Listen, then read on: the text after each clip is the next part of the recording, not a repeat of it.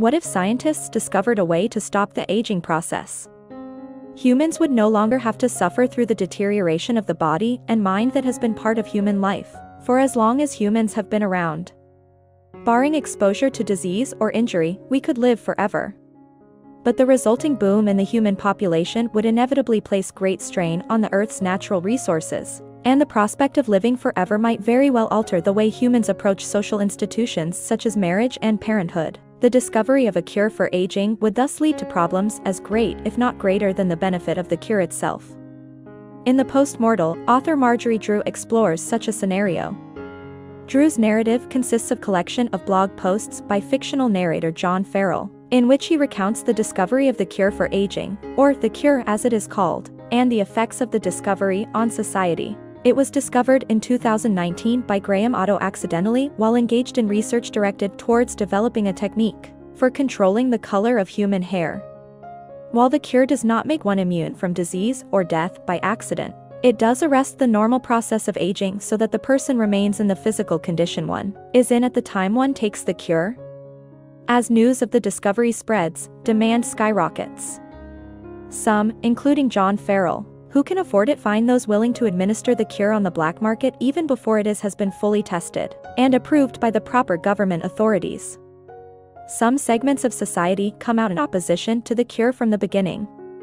The Catholic Church condemns it as sinful and grounds for excommunication. An opposition group known as Greenies, because they paint their heads green to signify membership in the group, antagonize those who choose to take the cure, spraying them in the face with lye and carving their birthdays onto their arms to remind them of their real age.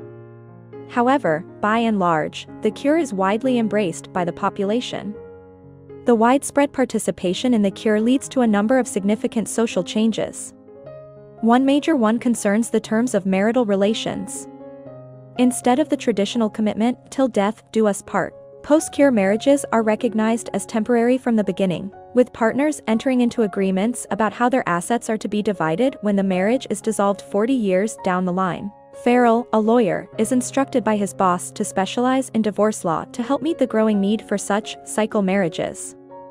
Besides changes in marriage conventions, there is also a shift in religious beliefs and practices. With worry over death on the decline, concern over the afterlife and the supernatural also drops.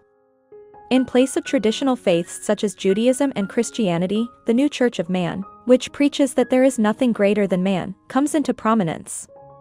Another change concerns how society deals with the distribution of the world's limited resources. Without the natural process of aging and death allowed to operate, the world's population surges. Living space becomes more and more scarce. Natural resources such as gasoline and water soon near depletion. Eventually, governments enact policies aimed at discouraging citizens from taking the cure. The Chinese, for example, require their citizens to have their real birthdays tattooed on their bodies. The United States declares that by taking the cure one forfeits his or her right to Social Security benefits. As resources become more strained, nations become more militaristic and heavy-handed in a desperate attempt to maintain control and order. Despite the initial enthusiasm for the cure, participants eventually come to acknowledge its dark side. After living for a certain amount of time, with one's biological development arrested at the age one took the cure, many become weary of life. As noted earlier, romances and marriages eventually dissolve given a long enough run. Those who took the cure are also become more and more dismayed as they realize that they must work forever, as they will never qualify for retirement. Many start looking for a way out. Such dissatisfaction with indefinitely long life leads to emergence of end specialists, professionals who specialize in ending the lives of those who want out. Those who hire end specialists get to choose the means by which they meet their demise. Eventually, the problems become so great that nations including China and the United States deem it necessary to turn nuclear weapons against their own citizens in order to help keep the population under control. The Postmortal offers a unique spin on a question everyone asks at some point: what if human beings could live forever? Reflecting on this question, most of us probably turn to thoughts of what we might accomplish given so much time, or how wonderful it would be not to have to lose those we care about. This novel forces us to think about some of the more unsettling consequences of being freed from death, and about the social problems that humanity would face. If there is an overarching lesson suggested by the novel, it is perhaps this: human life as we now know it is conditioned, or made possible, by death as much as it is constrained and limited by it. It is important to keep this lesson in mind as biotechnology continues to advance, and as we inch closer to living in a world where something similar to the cure described in the novel becomes a reality. I hope you enjoyed this video. Leave a like if you did, and be sure to subscribe. Thank you.